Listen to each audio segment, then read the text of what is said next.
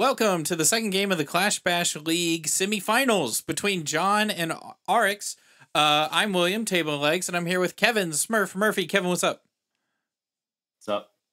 Kevin, John lost, unfortunately, so now he gets to play against Aryx Iro, and has decided to switch it up, pull out the Bravo. How is this match supposed to go?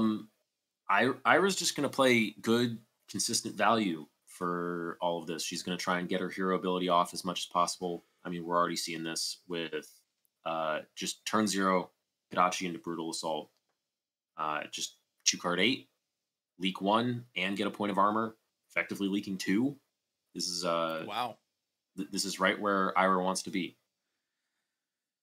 I mean, we definitely know that Bravo can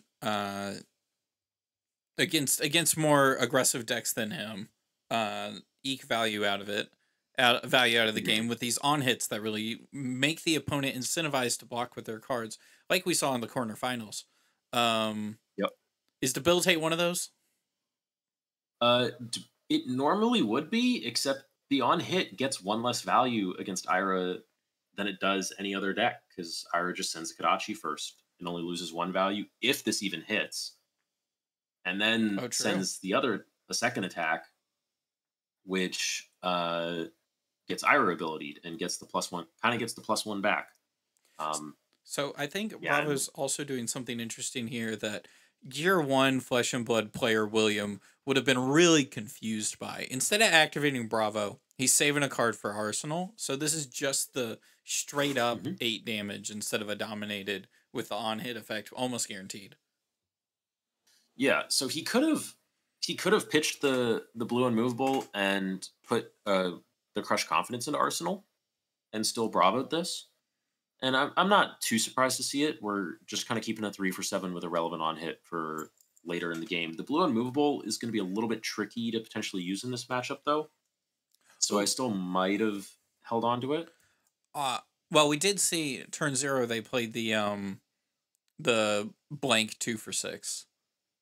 Brutal Assault. We did see a Brutal Assault, but I have a burning question, which is Be Like Water, terrifying on hit effect against with like Katsu, maybe even Zen. So how terrifying is it when Ira uses it?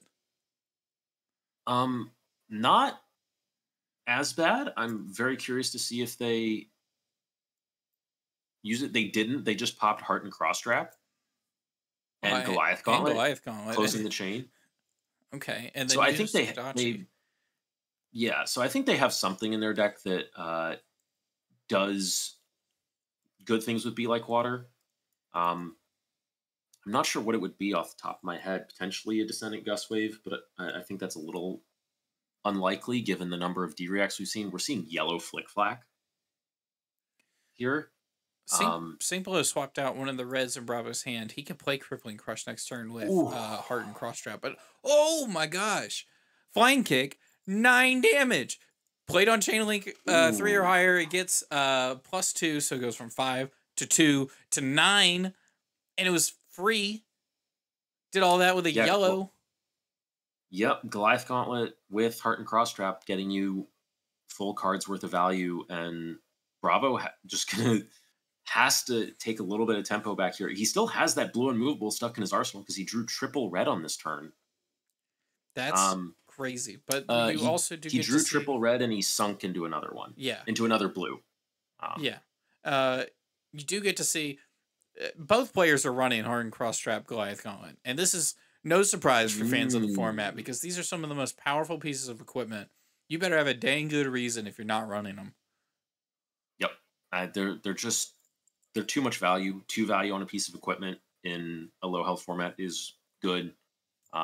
We saw Icelander running Goliath Gauntlet in snaps at one point when she didn't have Striders. Like, that's how good those pieces of equipment are. Heart and Cross Trap, like even Blitz. Dromai was running the blue T-shirt. she was running deep blue, which turns a red into a blue, which is effectively 2 value. But the fact that Heart and Cross Trap just doesn't ask for a single card in the first place is absolutely massive. Very good. Yeah, and we did see Ira block with 1-2 punch and recoil, which are both cards that care about head jab combo. Hmm.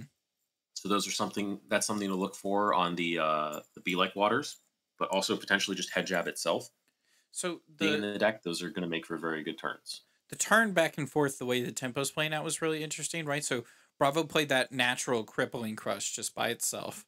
Ira had to block with Hmm. most of their hand through mostly a little bit of vanilla damage back. Bravo comes back, he's got 5 cards in his to work with, specifically the ones in his hand, which is a crippling crush and 3 Yes. blues. It's Yep. the same crippling crush, but it's dominated now. Well, it's dominated, but it's for 2 less because there's no Oh, Goliath true. Gauntlet. But that dominate matters more. Like the 2 is super relevant, pushing it over a breakpoint. Um, so that you had to give 4 cards to keep the last one, most likely. Actually, if Ira's Um, crazy right now and has a D-React in Arsenal, that would be insane. if there's a D-React in Oh! Arsenal, yeah, this is huge. This That's is huge. This is completely Bravo took shifting. so much. Yeah, he was very behind. He took a lot to do this. Even just like the 3 that he took on Yeah. the last turn, and he's gonna lose a lot of tempo for this. He basically threw a 4-card 11. And now Ira Yeah, gets to throw 3 whole cards back. This is where that tempo comes back into the game. yeah. This is rough, and as well we draw into another triple red hand. This blue unmovable still stuck in our arsenal, and we have to give up a pummel because of it. And we're probably looking to take like 4 more, depending on what's going to get sent here by Ira.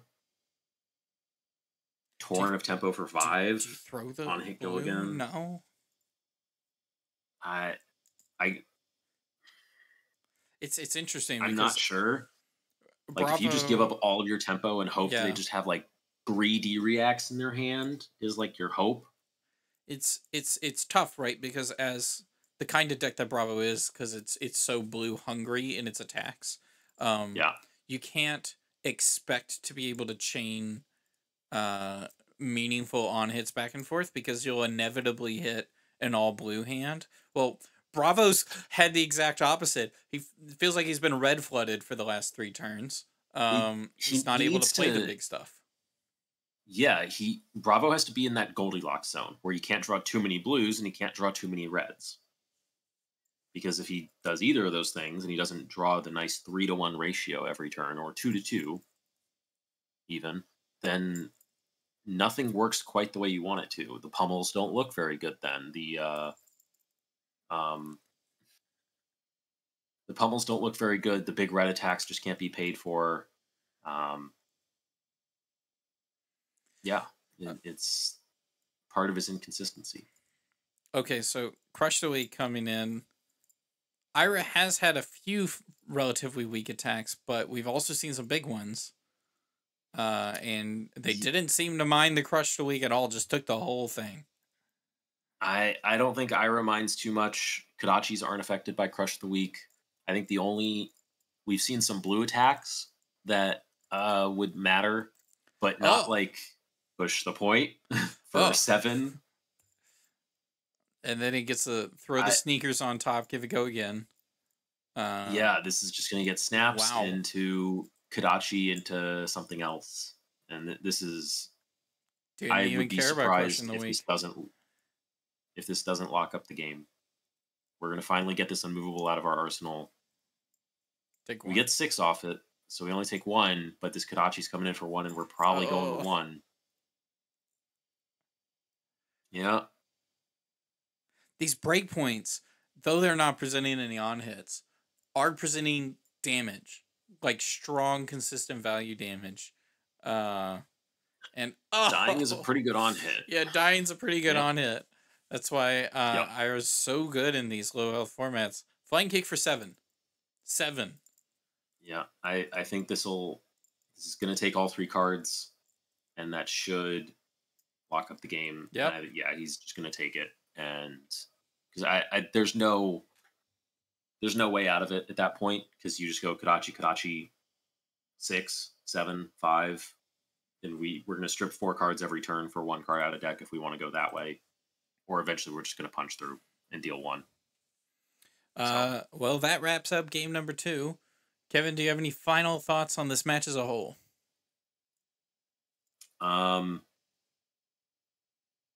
D-reacts from Ira. That's pretty clutch.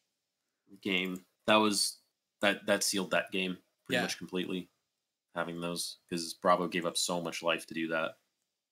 And that's kind of a gamble you run, activating Bravo's hero ability, dumping your whole hand on something like that. Aryx moves on to play against either Theo or Dat Wheezy in the finals of the Clash Bash League. I was William, and that was Kevin. From Pit Against, the Table Pits live Flesh and Blood call-in show. Make sure to tune into the rest of the top 8 Clash Bash right here. Bye.